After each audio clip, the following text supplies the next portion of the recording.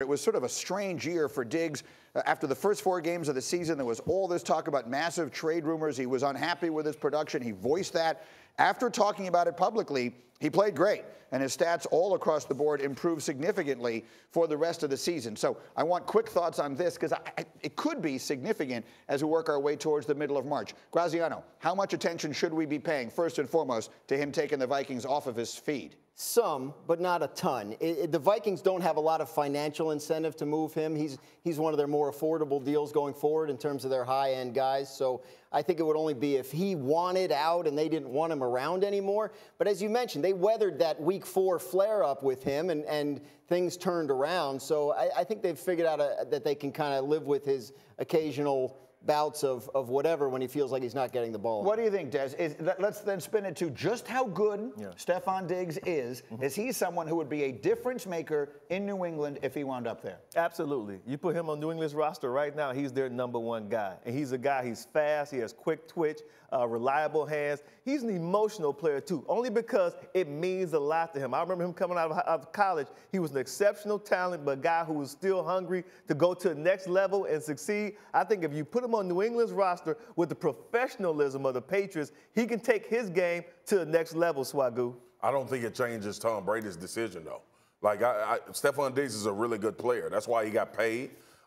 He for all intents and purposes, wants to be a #1, but Adam Thielen is going to be their #1 there in Minnesota. Here's the deal, though. I know everybody, like, we're trying to figure out what's going to make Tom Brady come back to New England. I don't think it has anything to do with players. You don't? I honestly don't believe that if New England surrounds him or starts to bring in all of this plethora of talent, it's going to determine if Tom Brady comes back or not. Why not? Because I believe Tom Brady is in a situation right now where he wants to dictate everything he's doing. I don't think anybody out here can make Tom Brady say, I'm going to go here because they have this, or I'm going to go here because they have this. Like we've been saying from the beginning, this is the first time in his career where he's been able to sit back and make a decision based off of Tom Brady.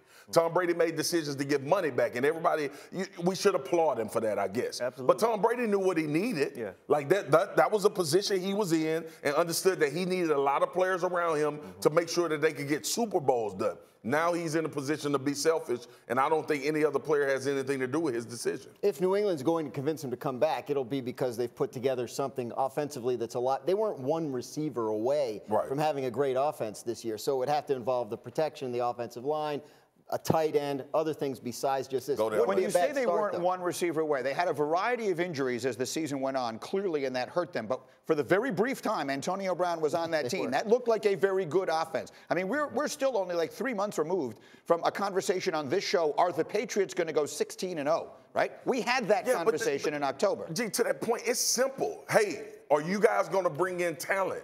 Tom Brady is...